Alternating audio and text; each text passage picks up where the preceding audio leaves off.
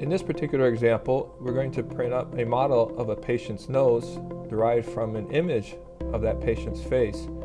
We've extracted the nose from the image set within the computer 3D model space of TSIM, and this will then help guide the printing of the model using a hydrogel in this example. Here we see the outline of the nose, the base of it, and the nose then is printed.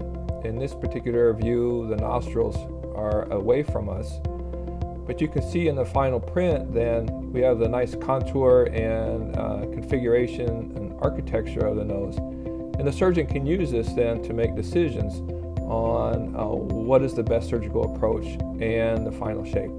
Of course, it can be used to change the shape of the nose within the software to visualize the final outcome.